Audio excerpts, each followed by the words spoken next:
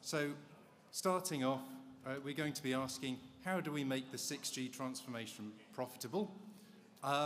Subsequent to that, we'll be trying to connect that through to between 5G to 6G.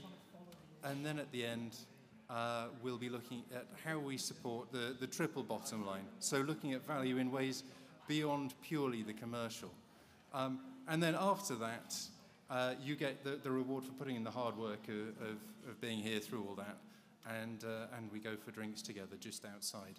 So with that, I'm going to hand over to our moderator for this session, Ken Figueiredo. Okay. I feel like we should make some noise. I mean, if everybody clap or shout, it might encourage everyone in. Come on! Very good. Okay. So, while they're coming in, let me explain why we're here. I sat down with Alex last year and I complained to him that every event about 6G had something about spectrum scarcity, technology, terahertz communication, sustainability, and there was this enormous gap to talk about how the industry can make money. And that complaining worked, so if you ever want to get onto a panel, complain to Alex and he'll invite you. So what we want to talk about is how can the industry succeed commercially, but also kind of like drive more vitality in the industry in terms of economic and business model ideas. Okay. The framework I'm going to use is to talk about the industry structure and what works, because at the moment we have an industry where you have research and innovation, then you have standardization, then the vendors build standards in sort of hardware and software, the communication service providers get those capabilities, and then they sell services to the customer. Okay, and so we're going from this idea of innovation feeds the value chain, right? But that doesn't work anymore if you've been listening to what people are saying about 5G. And we need to think about how that value chain is changing or how it needs to change for the industries to succeed. So today, we've got Rajesh from InterDigital, who has a view about the innovation and standardization. We've got Eben from EchoStar, who's, in a sense, representing the future generation of telecoms, the software telecoms communications service provider. And then Jefferson Wang from Accenture Cloud, who sits closer to the enterprise. He can talk about what's going on in the market and market demand. And my old model was we're moving from left to right, but for 6G we need to move from right to left. Demand and money, and how does that money flow through the industry value chain? Okay, so I've got a stack of questions. If you've got questions, line them up, and I'll ask you in about 25, 30 minutes from now. I'm going to ask each person to introduce themselves and talk a little bit about what their organization does and where it sits in the industry chain, and what are they seeing in the context of 6G, and then we'll move into Q&A. So, Jefferson. All right. Thank you, Alex. Thank you, Ken, for having me. I'm super excited to be on this panel. So I lead our cloud-first strategy for Accenture. And essentially, Accenture is a 740,000 person professional services company. Before this, I actually stood up our network practice. And that network practice was focused on how do we help communication service providers with the entire value chain, how do we help the chipset manufacturers and the device manufacturers put this together, and then ultimately, how do we actually help the end user. So maybe just some quick reflections on this. When we were kind of prepping for this, one of the interesting things we went through is what can we learn from 5G and how do we apply it to 6G? And I thought some of the sessions before this did a nice job bringing up some of those tough questions. One around, how do we start with profitability and what segments that we focus on? How do we think about monetizing it differently from the telco? How do we actually think about innovation and drive this? So in a traditional model, if you kind of looked at the consumer segment, that's where a majority of the profits have come from, right? And then in 5G, it shifted to saying, how do we actually change the value chain for enterprise clients. And then we realized very quickly that that was a long sales cycle. So that's what I'll be talking about mostly today, because Accenture's 9,000 plus clients, most of them are in the enterprise across all the different industries, whether it's manufacturing that we talked about before, whether it's automotive and industrial to health and safety and all those clients, or utilities, but I'll be bringing up that point of view. So thanks for having me. Very good. And Eben, you can talk about as a future-oriented Thank you. communication service My name is provider. Eben. I work for EchoStar. Most of you probably know Dish Wireless way better. That was the name of a very big science project. We don't talk about Dish Wireless anymore. As a matter of fact, if you say Dish Wireless at the office, you owe somebody $5. So I'll see how much money I leave with today. So 2019, we had nothing. We had an idea that you could build an almost completely IT-centric network. You could make Open RAN work by sheer brute force. And that it would be an excellent idea to build a nationwide network during COVID. Today, we have over 20,000 running cell sites. We have a national mobile network running completely in the public cloud using Open RAN. And that's the Boost Mobile side of EchoStar. It's the largest Open RAN network on Earth. It's the only carrier network on Earth that runs completely in the cloud. But the other part of EchoStar has a lot of satellite in it. EchoStar itself has satellites, but Dish also, with its background in television and media and compression technologies and a range of other things, has a lot of experience in that domain. And the marriage between the two poses for a lot of very interesting future discussions to have on non-terrestrial communications. We're the only organization that has global licensed S-band spectrum, which helps to be able to do very interesting things with mobiles and with satellites. And the fact that the cloud helps us to have an IT-centric approach to how we deploy carrier-grade core networks, it means that location is effectively irrelevant to us. And the marriage between those two, I think, is something that maybe we can unpack a little bit in terms of what we do today. What we've learned is, that if the only thing that you're listening to is what everybody tells you what you cannot do, then in effect you will be stuck. And everybody said that the things that we're trying to do are impossible. And they were right. They were 100% correct. If you try to do those things in the traditional fashion, you will have failed. And I think one of the things that I'd like to integrate into the discussion today is if you keep doing what you always did, you will always get what you always had. But if we allow ourselves to think somewhat differently to how to approach, in this case, 6G and the evolution of 5G, I do think that there is an interesting way forward, but it does not look like the road behind us. So I'm looking forward to an excellent discussion. Very good. Rajesh? Thank you, Ken. So my name is Rajesh Pankaj. I'm the CTO of InterDigital. Compared to their companies, in terms of number of people, we are much smaller, but we work at a different end of the spectrum. We are basically a pure research company. We have R&D labs in wireless, in video, and in AI. The wireless lab thinks about how to make cellular networks better. We do research. We take that research to standards.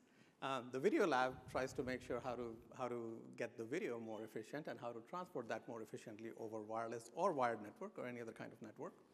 And then AI lab thinks about how to apply AI to different types of wireless and video problems, and occasionally think about how the stuff that comes out of video or wireless lab can be used for AI. I'll give you an example. We think in terms of, look, AI is going to be using video. AI could be doing object detection on video.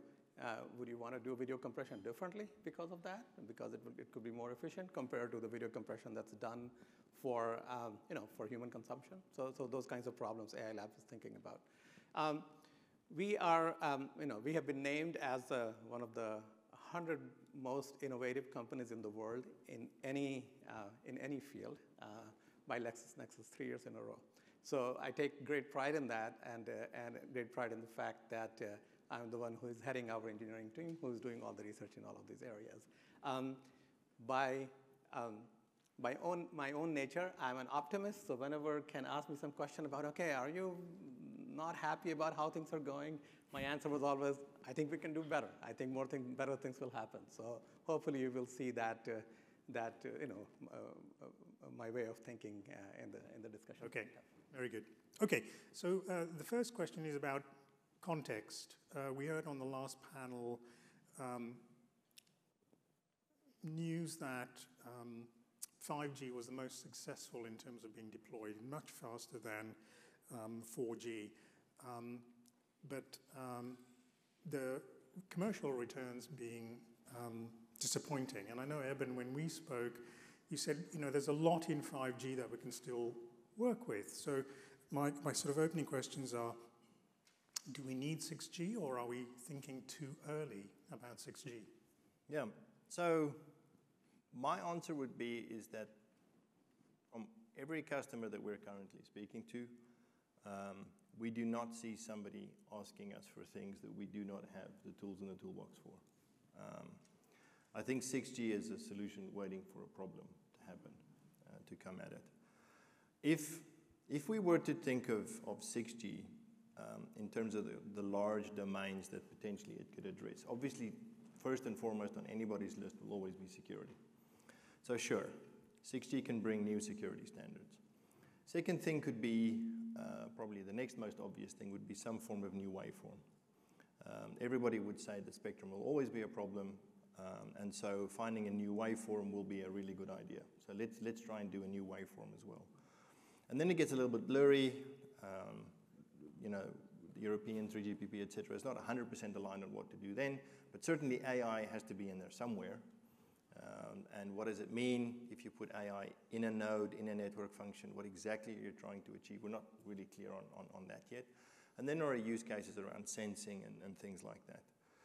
And the supposition that I want to put forward is that with an Open RAN network that sits in the cloud, we have the ability to access a RIC, which is effectively a highly standardized, extremely integrated SOM, service order manager or orchestrator, that is directly connected to the scheduler and the radio, which means I have any amount of AI, any amount of processing and decision making directly connected to the scheduler of every single radio, which means we are today able to, on an Open RAN network, we are able to manipulate the waveform. This has in fact been demonstrated already, Doppler manipulation and other things. So we don't even need to deviate from OFDMA. We can still stay on OFDMA and get 20 to 30% improvement just from Doppler manipulation. So we can manipulate the waveform already. And we intrinsically have AI in the core because we're in the cloud. And because we have the RIC, we can connect any of that compute decision making, whether it's at the edge or at the center, we can connect it to every single base station. And then because all the threat surfaces in ORAN are intrinsically exposed, you have a lot of visibility around what goes on with security. So a very short summary would say that at least 75% of what people are currently putting forward for 6G, I would say we can take a very good shot at it with Open RAN 5G as of next year. And in fact, we will be doing exactly that in 2025, doing exactly what I just said. So I think 6G absolutely needs to happen, but I think we need to your analogy from moving from left to right, we need to understand what exactly do we want to achieve before we start developing the technology. So I know Rajesh is dying to get into this. You have to be a successful innovation company. You have to look way into the future. So what's your optimistic view then? So here's what. Evan started by saying that, we don't need 6G, but then he ended up with saying that, yeah, we do need 6G. And we really do need 6G, okay? So here's the thing. You first said, well, everything that we need, we are there. But then you said only 75%. The 25% needs to come from somewhere. Somebody has to do that work. That's what we are doing. And then you put together this vision that you have this Open RAN that can do everything. But you did think about what the device can do that can be enhanced. And for that, then you need a standard so the device can actually talk to the rest of the network, right? So you do need 6G.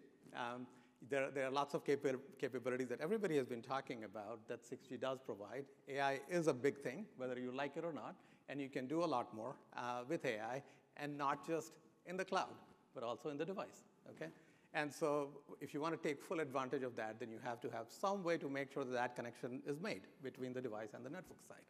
Now, there is one other reason why you need 6G. For some reason, when a new G comes along, then governments get more excited about making spectrum available. And if that's the only reason why it needs to be called 6G, so be it. The way I think about it is that every release adds something new, okay? And at some point, there's enough new thing that you need to add that you say, well, let's call this thing 6G. And you have to think about that in advance. Just as was pointed out, it's not that you can't provide AI services right now. Of course you can. It's not that you can't provide sensing services right now. Of course you can, but you can do it better if you think about the system designed with those things in mind. Okay. I think it's a nuanced point in between both of these, right? And it's interesting because we added everything, right? 1G, we went to digital voice, and 2G, we added text. 3G, we added kind of mobile internet. 4G, we added those things, right? So yes, we have added in each. And it naturally went on a very cookie-cutter model. And I think what, Evan, you're bringing up is interesting because it's like when we did 5G, it was built from the ground up to be enterprise-focused. But then when we went to it, we realized how hard it was to sell into the enterprise. So then your sales cycle turned from one product of a device plus a megabyte that you're just going to sell how many to the enterprise to a solution. And that solution now went from a sales cycle of like a month to a year. So I think what's interesting about what both of you said is that it's really about when, right? And it's really about if you start, to your point, shift to the other side of what monetization is we in this room, I grew up in telco, all you guys grew up in telco, everybody grew up in telco. We're excited about this because it's the next evolution, whether it's from more spectrum, whether it's from new experience, whether it's from new device. But the enterprise looks at it and just says, you are one tool of many. Right, you are one tool of Wi-Fi 6, you're one tool of LoRaWAN on IoT, you are one tool of shielded Ethernet, you are one tool of these things. So if you are not completely clear with your value prop, if you're not completely ready with your ecosystem, and if you're not very clear with how you're going to save money in any industry, pick one, then I don't know how to use you. So what's interesting about what both conversations is really when is the right time that we've put enough into this, when is the ecosystem ready, and then we ultimately have a solution that can solve problems. If enterprise is the only story, and I think you and I talked about this, right? Yeah. And we'll get into it. Enterprise isn't the only story. Yeah. And I think also what this points to is something structural in the industry is that different parts of the value chain are working to different time horizons. Okay, and that's just a reality. I want to move on to the next topic, which is about industry structure, and also refer to a comment from the earlier panel about standardization being a little bit of a millstone, okay? And I want to touch on two aspects. One is the whole standardization process, the sequence. And then the other thing that's structural about the industry is this transition from hardware to software, okay? So let's begin first on the topic of the standards body and standardization. It's a good, effective governance model. It's worked in the past. What else is good about it, and what might change? What might help the industry as a whole? Want me to try to answer? Well, look, not everything has to wait for a new standard, right? Think about when iPhone first came about, it was not because of a new G, right? And not just that. We are not the only ones who can be accused of not thinking about how we fit in the rest of the ecosystem. Okay, often we worry about those kinds of things. When iPhone first came about, 3G was at its peak, but it was a 2G device. They didn't have 3G connectivity because they thought, device, cool device, that's all you need. You don't need good connectivity. Turned out you did, right? And so it's not that you have to wait for standards to be ready to do anything new. The thing that iPhone was able to do was make an app store available that that was open. I mean, before that it was tried. There are other types of app stores that had existed before that. They sat in different operators, walled garden. But that app store was open. That allowed something like Uber to come about that Peter was talking about earlier. That took advantage of every capability that was there, not something that we were thinking about. So while now when we look at, we say, hey, we know what we're going from, when we're going from 1G to 2G, what we're looking for, or 2G to 3G, what we're looking for. But if you think about it, since 1960s, telco were talking about video telephony. Nobody was talking about Uber. Uber came about because the right set of things were available, and they were made available to the app developers to think about what they can do with it. And we'll have to do something similar to make sure that the technologies that the standardization process is making available is available to those who can make use of them. Okay. Now, I know when I spoke to you, Eben and Jefferson, you surprised me in a sense, because it seems to me that you follow what's going on in standardization quite closely. You talked in detail about the different releases. How is software manifesting itself in standardization? Do you? So I very much support the initiatives that the 3GPP do, despite my slightly provocative remark that we don't need to wait for 6G for a whole bunch of things to happen. And we have the open source community, which has its own way of actually standardizing. And that's been extremely successful in achieving great innovation. And I mean, we wouldn't have Kubernetes, we wouldn't have Red Hat. There's magnificent things we wouldn't have without the open source community. And then you have bodies like Camara and TM Forum and people like that are trying to help to create bridges between different domains of space, because you've got kind of networking, telco space, and you kind of got the software space. But as these bleed into becoming looking like IT or could be behaving like IT, you do need some sort of a bridge. And that's where I think that standardization can actually really help us to accelerate. We talk a lot about operators needing to change and operators needing to be able to present themselves and being easier to work with. And I completely 100% agree with what you said about the fact that 5G needs solutions, not just a data pipe like what we had on 2G. I mean, 2G had no product, it was voice. The product sold itself. You just discussed price and volume. The product itself wasn't discussed. When you go to the CIO of an airport, he's not talking to you about how many megabits your radio puts out. He wants a body cam with video filters on top, with image recognition, with intent, with this, that, and the other. He doesn't care about how much megabits comes out of your radio. He wants an end-to-end security solution. And the standards can help us to do that. And what we're talking about is how can we have these APIs to interact with our customers? How can I give an API to Amazon? How can I give an API to you so that you can provide a solution and I back-end connect to that solution? But those very north-south APIs that we will use to actually reach a customer could be used in an east-west fashion to federate, which means we could then federate networks together to be able to offer much more ubiquitous solutions. But that federation will require standardization. There will have to be a bridge between what I guess we still call the IT layer and the network layer. That east-west and north-south are effectively the same kinds of APIs. But that standardization will actually unlock a tremendous amount of additional capability, which today is simply engineered out of solutions. Zoom doesn't need low latency to work, because it never had it. So it engineered it out of its solution. Its solution works without low latency. And it doesn't help if the Telefonica Germany has it, but Vodafone UK doesn't. And Telefonica Spain has it, but we in the US don't. That doesn't help them. Their customers don't think that way. So federation across will unlock an entirely new dimension of innovation and service creation that we can do. So I think standardization is extremely important.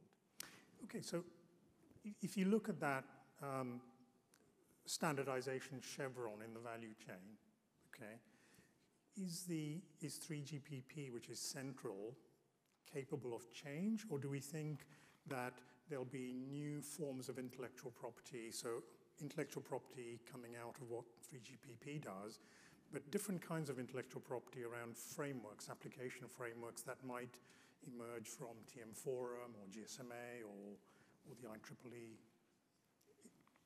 I wonder if it's, even if you think about what I even just said, right, that if you look at the value chain, let's look at the value chain of the past for a quick second, right? The value chain of the past was the operators would spend an incredible amount on the spectrum, And then because of that right of the airways, they would monetize against a business model.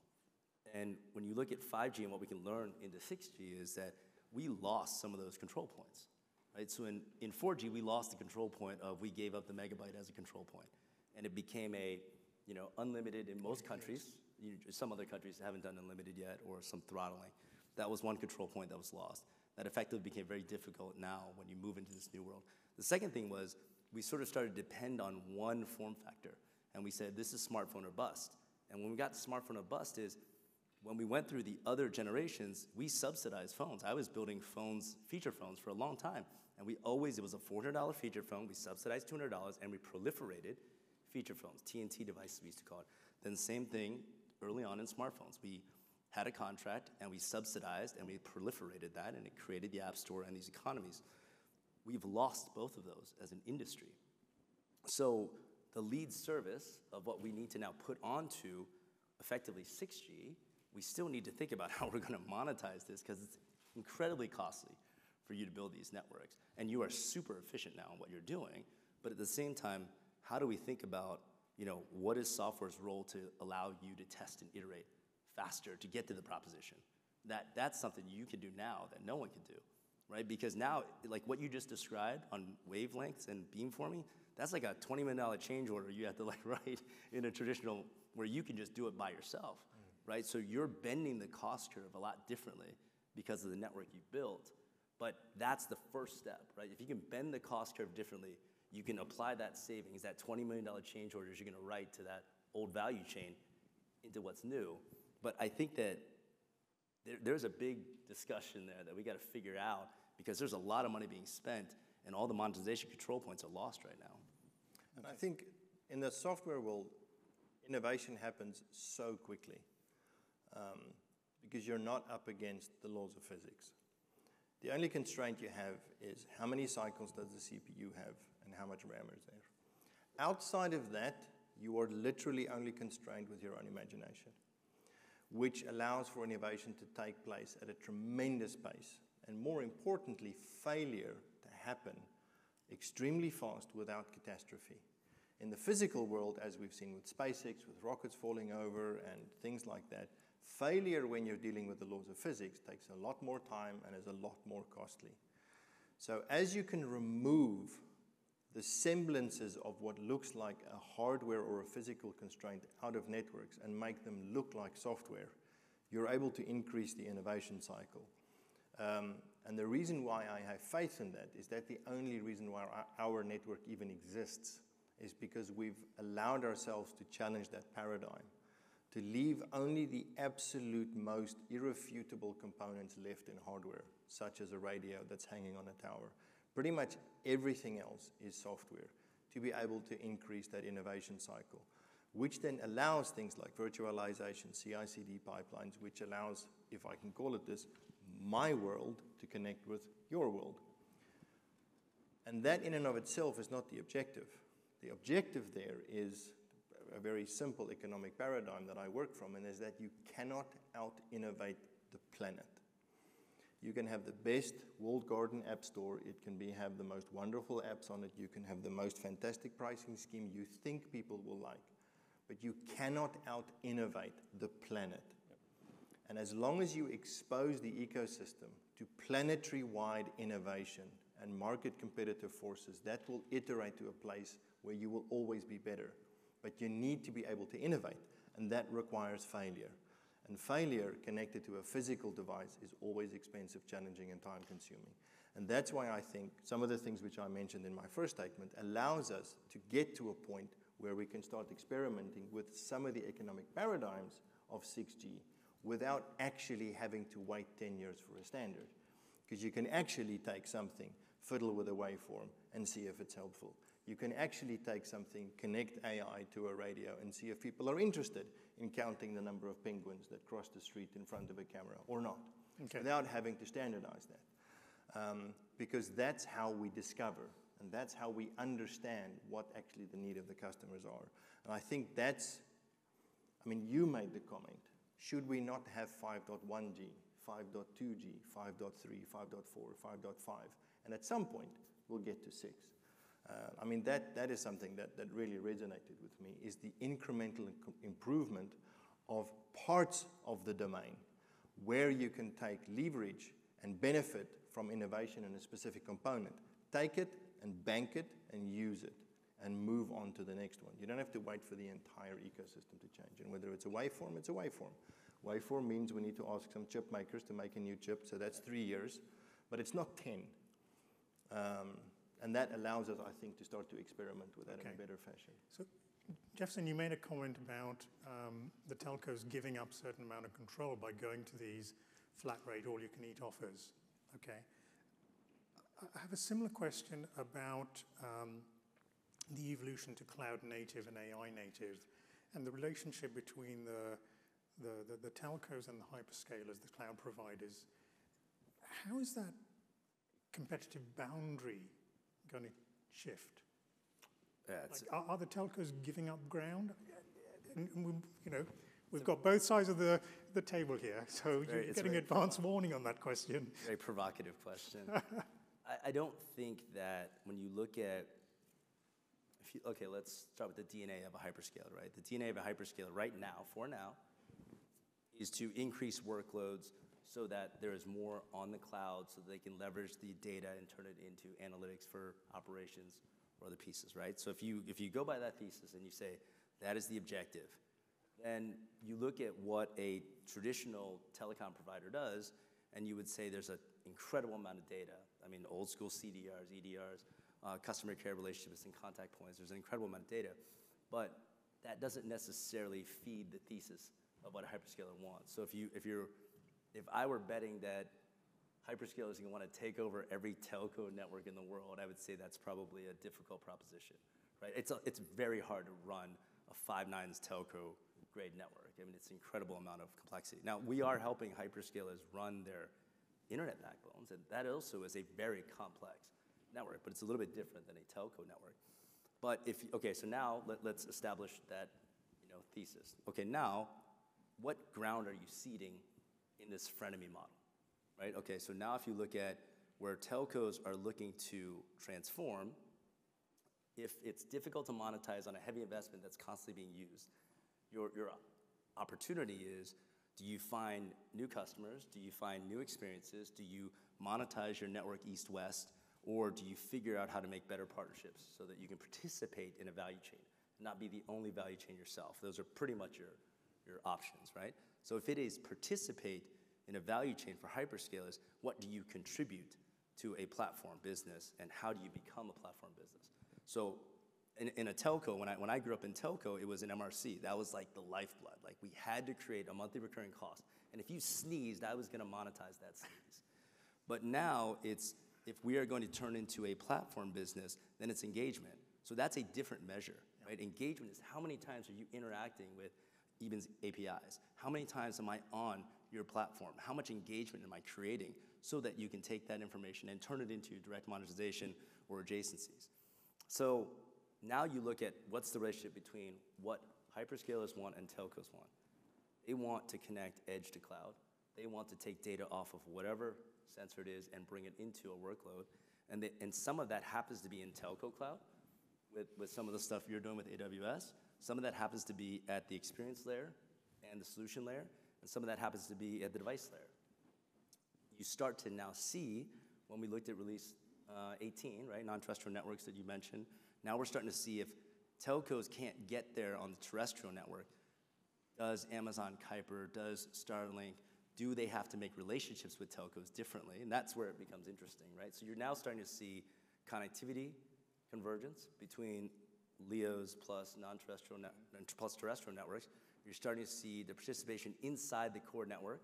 You're starting to see participation even at the RAN layer, right, supporting the RAN layer. And now you're starting to see participation at the AI of the data itself. So now you're starting to see a lot of interesting things, which allows you to do cloud-native tools, which allows you to make those transformations, allows you to build on top of it.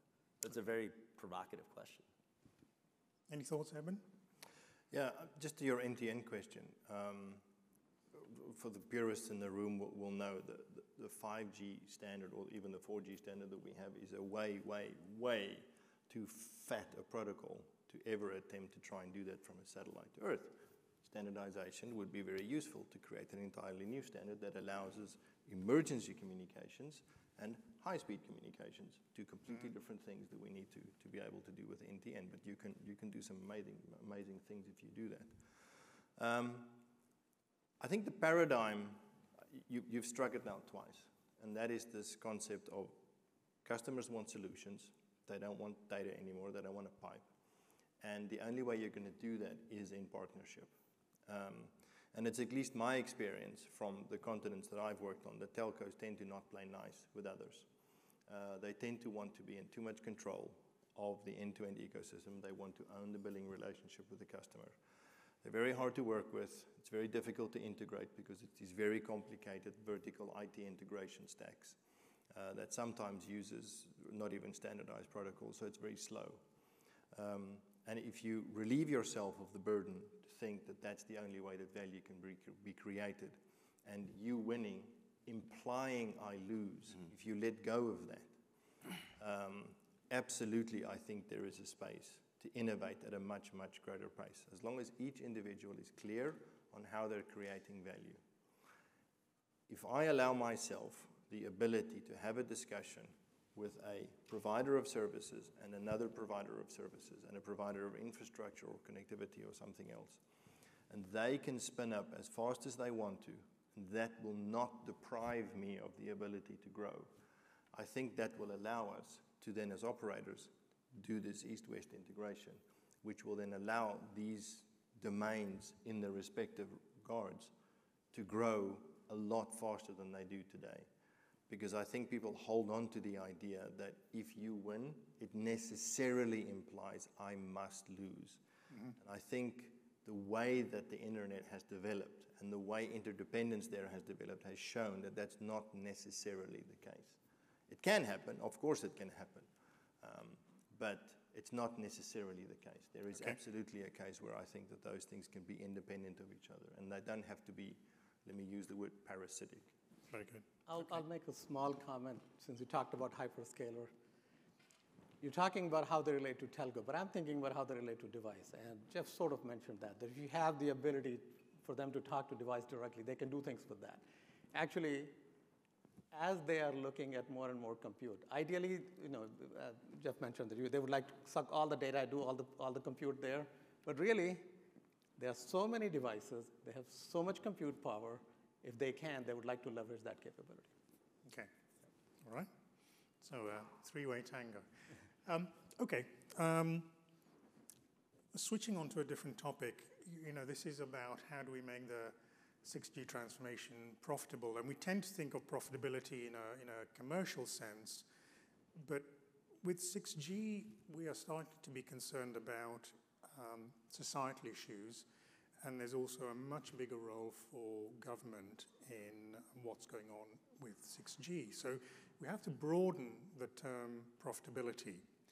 Now, the US government is actively involved, and you can talk about the work you've been doing on Open RAN in a moment. But I'm going to kind of like go across the world and pitch this question to Rajesh.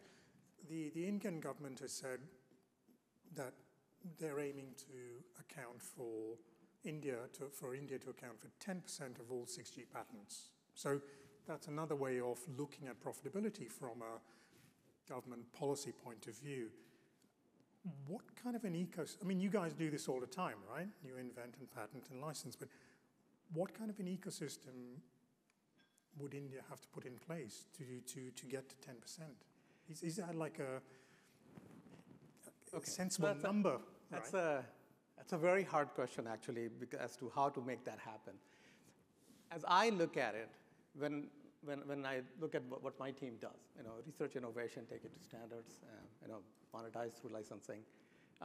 The best thing that any government can do is to make sure that keep a level playing field for everybody. Okay, so if you come up with the best ideas, you get rewarded for that. Okay, India has specifically said that they wanted to have 10% of patents on 6G. Honestly, I don't know what that means, because does that mean that a company that's headquartered in India, those should add up to 10%? How much do they add up to right now? And then, 6G patents are not just on 6G. A lot of 5G patents are going to read on 6G, right? So if you want to get to 10%, exactly what that means. Honestly, I think a better aim would be for any government to sort of come up with a level playing field so that whether you're a small company or a big company, if you come up with the good ideas, you can actually contribute that to standards. And one other thing that I will mention, and it's not just about India, there are other countries, there are different tensions that are going on, and people always talk about, are we going to have bifurcated standards? And when I think about all of these things, one of the best things that has happened in this industry is that there is a single standard. I take my phone, no matter where I take it, I don't have to worry about it, it works. You know, not that long ago, I would take 2 phones, and even then, both of them will not work depending upon which countries you're going to, okay?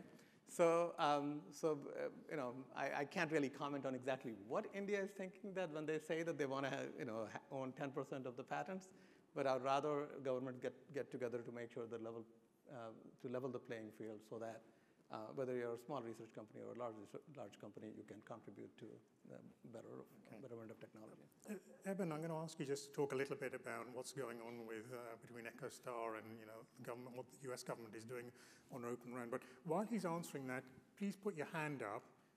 We're going to take 1 or 2 questions after Evan's spoken. So, not Mitch.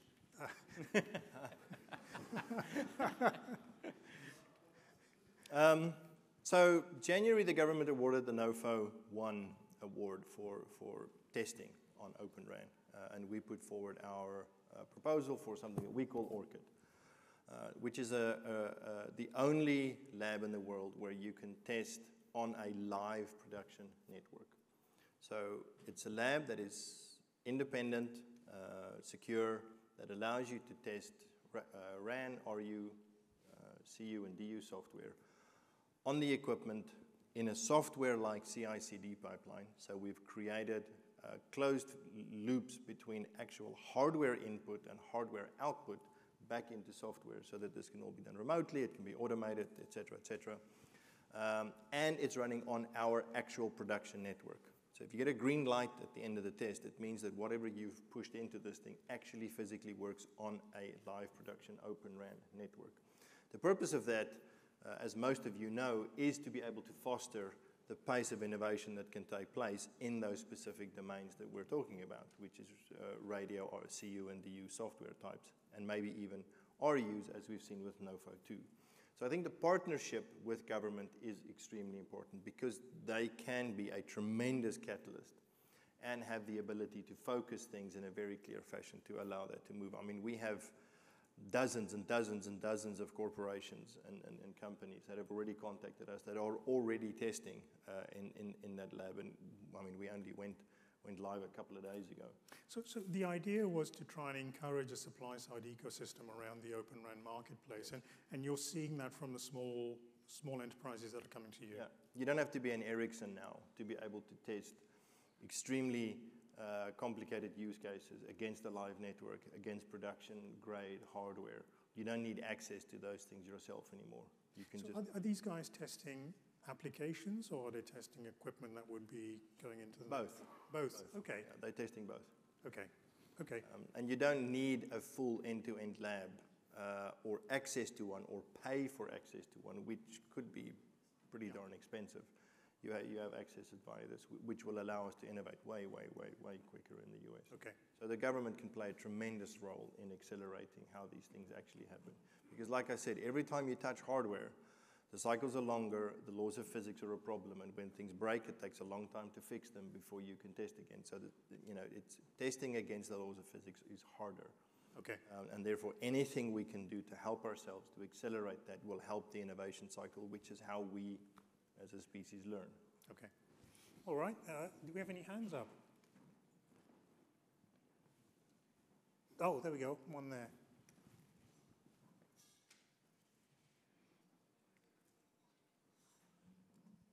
Am I on? Great. First, thanks for all your expertise. It's been a great panel to listen to so far. I'm Dan Henry. I work right across the street at NTIA. Not for the Innovation Fund, though, to be clear, so I'm not giving out any money here, nor am I capable of. I don't even have my wallet. So this is a fun one. In terms of business models, integrated sensing, who am I buying it from? Who is selling it? What does the sort of business stack look like? Is it something where you're going straight to an M&O to purchase sensing services for, I don't know, your housing association or your college campus, or is there a middleman in there who is, perhaps more willing to build up the line of business, right, to go out and do the orchestration and the management of a sensing solution, right, perhaps across multiple carriers, right, so that you can get continuity of your sensing service across your entire corporate campus or your gated village in Central Florida. Very specific on Central Florida. I mean, I think in the end, it really comes down to one. You made a couple nuances into your use case, right? Like, does it cross boundaries where you need reliability and redundancy? Is it something that's really just localized where one operator has good coverage? But in the end, right, you could go to a number of places. And I think that's the beauty. When you give customers choice, right, ultimately that's what you want to do. You want to be able to give it choice. You want to make sure it's a fair price. You want to make sure it's delivered easily. Right now, we're not quite there, right? So I'll give you an example. Right now, they could go right to EchoStar, and EchoStar may be able to have the sensor already verified on their network, and they might need a distributor, who's another party, that actually sends it out, but then they need a field force to be able to install it, test it, and turn it up, and then maybe EchoStar does the management. Maybe you come right to Accenture and say, well, Accenture, you're already doing the ERP integration of our, back-end enterprise. An extension of that is we want to add this new value case, which is sensors as a service, right? Can you figure out who is the best operator that has the best spectrum position? What's the best sensor? How do you package it together? And do you put an application on top of that, like a data management platform on top of that sensor? But because it's so complex, now I think that the business model innovation is almost as important as the technology innovation. The technology you heard, Evan and Rajesh, we can do a lot with the tech as is, but we haven't figured out an easy way to not margin stack. We haven't figured out an easy way to have one contract instead of three. We haven't figured out, you use the word orchestration, we haven't figured out who's the front door on orchestrating that, and then how do you do the supply chain, delivery, test, turn up, site walk, all those things. But I think that's the exciting part. Like, we have a lot of opportunity to simplify that. Yeah, for me, the ideal, the dot on the horizon is you should be buying that from the innovator that understands you the best. If that's the ERP provider, then buy it from them. We do more than ERP, man. I'm just kidding. If it's a network provider, fine. If it's the provider of mining drill bits, then it's them. Because today, the experience that at least I have as an extremely poor example is credit. The credit can be, I can get credit everywhere. I go to a Sportsman's Warehouse because I want shoes. So I can go there and I can get the shoes, or I can click here and then I can pay 4 times. So there's a disintermediation that's happened. There's a liberalization that's happened of this credit. So ideally, you need to be able to buy it from the innovator that understands you the best. It would be my hope that that would create an economic disposition where you basically just pour jet fuel on the whole disposition and everybody can move at the highest possible pace. Because if problems can be met with an innovator that understands that problem and that paradigm, I think we have a very good chance of accelerating at very high pace.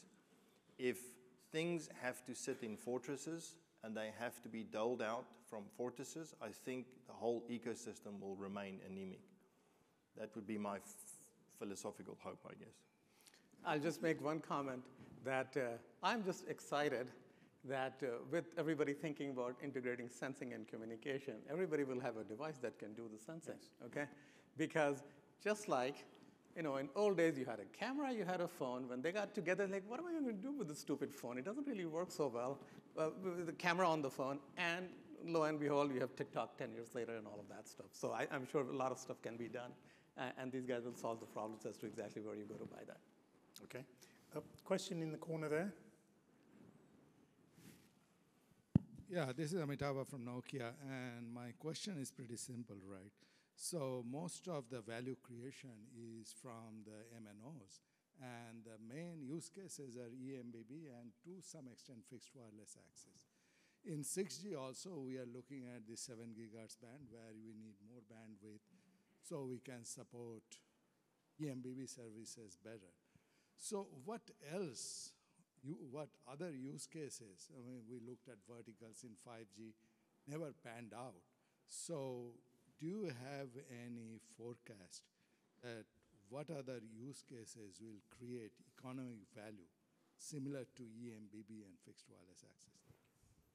So I'll take a stab at it. My view is the following. As long as there is a linear relationship between the amount of hours that a human being is spending interacting with a service, the need for spectral growth will be limited. But the moment there becomes a disconnection between the amount of linear hours a human being is actually activating the use of spectrum, that is when you are going to need an exponential larger amount of bandwidth. And fiber will always be part of that. Because as I'm sitting here right now, there's a tablet in my bag that's talking to a piece of cloud software about work or emails. And if that tablet starts to be able to become semi-intelligent with some machine learning or with some AI, which most of us can access today, or a large language algorithm, and there is another device at my house that can start to recognize images, and those devices can start to interact with each other at a semi-intelligent and eventually an intelligent basis, there's a non-linear relationship. My amount of person hours invested in connecting to that is no longer relevant. The second when that happens, we can have machines doing intelligent things with machines. Some of those will have to be wireless. And the moment that happens, there will be this exponential proliferation of services, of possibilities, of solutions you can find, because these machines can be trained to do fantastic things for us in an incredibly high pace where we do not have to interact with them. We're grown up in an era where there's a linear relationship between the two. The amount of Netflix that I watch, there's a limited amount that I can do, and therefore there's a limited amount of bandwidth ultimately that's available because my eyes cannot recognize a higher resolution than X, so there's a limit on the bandwidth. But at some point in time, that I think will become disconnected, and then that's where I think the possibility for additional services will become available. So I don't think it's the use cases themselves. I think it's the catalyst that AI throws into what will happen with creativity. So we have to have Skynet to make 6G realizable. I think we've had Skynet for quite a while already. I'm just going to ask one. You know, a lot of our discussion is predicated on consumers and mobile broadband, but your enterprise customers care about more than mobile broadband, right? There are monetization opportunities. I don't know if you can comment on how the communications providers could broaden their portfolio beyond high-speed connectivity. Yeah, it's definitely, when you think about what enterprise clients have been asking us for, they already have this, we call it a cocktail of connectivity, right? They've got, the utilities industry has had 700 and 900 already. The other players have had LoRa and unlicensed spectrum already. They've had Wi-Fi 6, and there's challenges related to all of them. And they've said, all we're trying to do is improve our OT, our operational technologies, whether it's to drive more yield, whether it's to cut costs or shave time off, or kind of automate things, right? So within that, when you look at that, there is definitely kind of almost like a horizontal set of use cases that we've been thinking about, and that's what we've had success on. So we've deployed across industries on things like worker safety, because ultimately worker safety is something that if you were in manufacturing, it's just as important if you're on an oil and gas rig, which is just as important if you're in the field in utilities. We've worked on video analytics quality assurance, which is, again, as important when you look across a manufacturing line moving really fast, or in an automobile plant. And we've looked at things like mission critical push to talk, so things where it doesn't matter if you have to pick up a phone, dial it, or hit speed dial, you can just ping somebody and then you have push to talk. But each one of those has like a very specific reason why we're having success on that. For example, mission critical push to talk, you would imagine like that died with Nextel. But that's because Motorola had an LMR standard that never evolved past push to talk, right? And now with IP based and with better networks, we can do push to X. So now we can push to voice, push to video, push to text, push to those things, and that has a really good use case. When you look at quality assurance, again, the premise that we had was when we went into these plants, generally plant manufacturers are working on 3 shifts per day. And that's essentially, they're just trying to increase yield off 3 shifts per day. But there's always 3 people looking at a line. That's, one person making sure that the quality assurance is right. There's someone backing them up, and they're running 3 shifts. So that's 6 people, 2 people per shift, and that's 6 people. And they're having a hard time recruiting for that because no one wants to look at quality assurance spot picking, right? So when we put in a private 5G network, we put in edge compute next to it, we put on the actual computer vision that we built next to it, then we actually, here's the other trick, you have to upskill those 6 people. Yeah. You can't just replace the 6 people because everybody's up in arms. You have unions, you have everybody up in arms. So you have to actually then change manage it. So then not only do you put in the technology and you put together the solution, you do the business case, then you deploy it, then you got to upskill. What are those 6 people going to do, right? Okay. One person actually stays and actually trains the model, but then the other 5 you upskill into what's the next thing. So that's what we've had. Okay, we're going to go into a quick fire round. I'm going to ask you about the last question, what you're doing about 6G. But before that, we've really scratched the surface of what it's going to take to make this transition, to do it in a way that's profitable and ensures that the industry chain is quite very vibrant. In preparing for this panel, I talked to about 20 people from around the world, and Alex has kindly published this report, which is available on the 6G World website, that goes into much more detail about the opportunities, challenges, and the transition model, I guess, for the industry to 5G. So do go up and download a copy. The last question for each person is, what is your organization doing about 6G, and what would you advise people in the audience to do about 6G? I don't know, who wants to start? I can start. We are making sure that we are doing the research that needs to be done right now, so that when the 6G standard work needs to be done, we are ready for it. And we want to make sure that 6G is the best that it can be. And Amitabh, you are way too pessimistic. Come on, we are so spoiled that because we have sold a smartphone to every man, woman, child on the planet, and we want the next vertical to be as big in just a few years. Give it a little time. Standards matter. We heavily contribute to Camaro, to Open RAN, to 3GPP, et cetera. They really matter. Lean in to standards, make them happen. I think that's super important. The other one is the transition to cloud, to IT-centric networks is a painful one, but it's not going to go away if you don't start. So lean into virtualization, integrating CI/CD pipelines, and the most important thing of, I think, everything that was said was retraining and helping your workforce be excited about that and helping people to be able to embrace the new things of what we're doing. So, lean in is very important. And the last thing that I would say is the best product is built when you speak to customers.